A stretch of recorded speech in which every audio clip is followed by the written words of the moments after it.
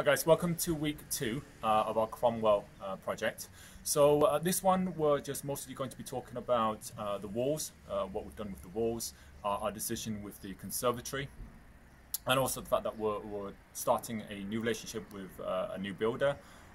So we're just seeing how they operate, and so observing how they operate, and trying not to be overbearing, but obviously just monitoring things so that things can't possibly spiral out of control or get out of hand or anything. Okay, so same again, I'll jump behind the camera and Ashley will jump in the front and walk you through it. 1 second. Cheers, mate. All good. So what we do is we'll have a walkthrough as normal, have a little chat about the rip out, the walls, the electrics, and some of the decisions we've made with different parts of the house. So let's have a walk in.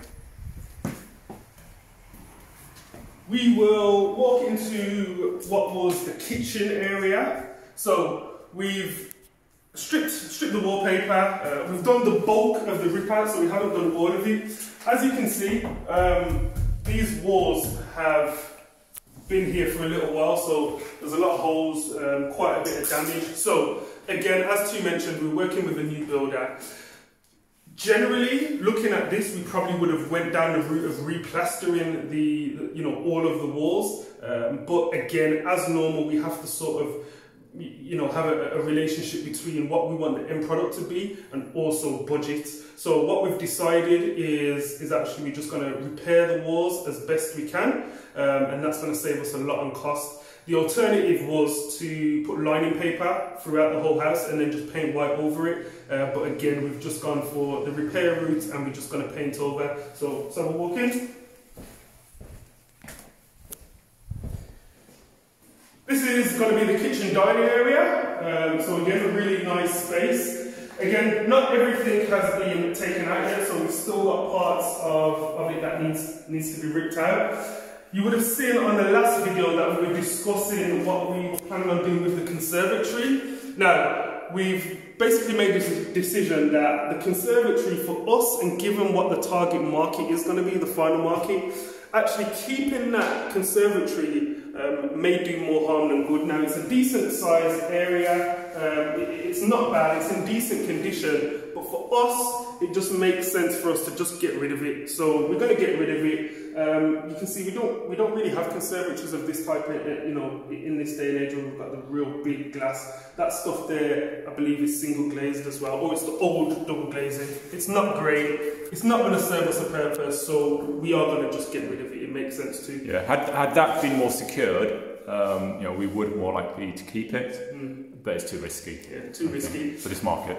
As Tu was mentioning, this project and this property, we've formed a new relationship with a new builder, so we are in the midst of sort of figuring out how we both work, how we work as a project management team and how they work as a builder. Now, we decided again, because we're not going back to brick and we're not sort of plasterboarding and plastering the walls, we're chasing the wiring, so a bit of a change to the normal method, how our builders normally work, but the majority of the wiring has already been done. So we're looking at the first fix wiring and some of the second fix has been done. So going back to what Tu says about being overbearing, we again are just figuring out the process, making sure we're in good communication with the new builder, just to find out, normally we'll do this at this stage, normally we do X at this stage, but we're going to give them free rein to do what they're doing, but keep a close eye on obviously cost and times. Yeah, I mean, it's good to form relationships with as many trades as possible, and especially with builders,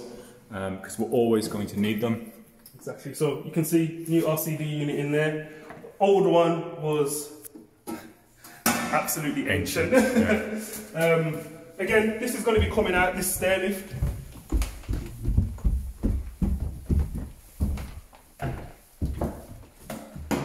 So, for the upstairs, again, just have a little look at the condition of some of the walls. So, got holes all over the place.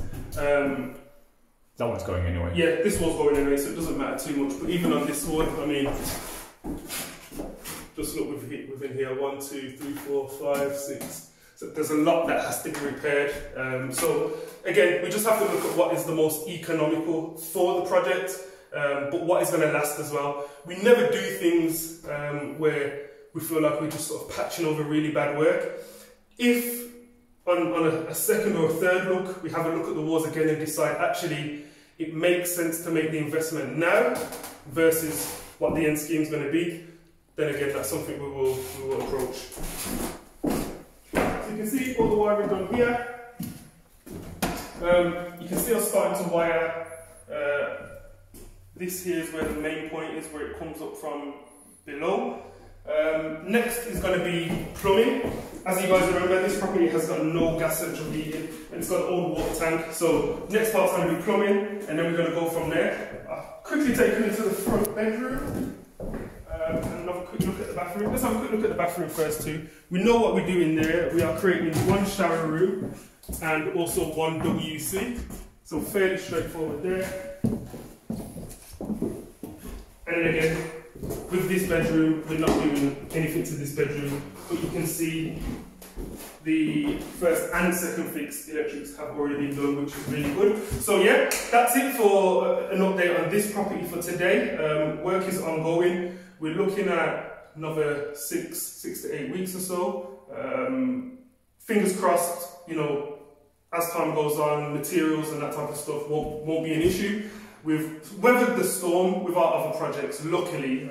We've only got, I think, one that's on pause due to materials. 1 out of 8, I think, is fairly good. So yeah, all good. All right. Okay, and hopefully that's been helpful. We'll see you guys next week. See you.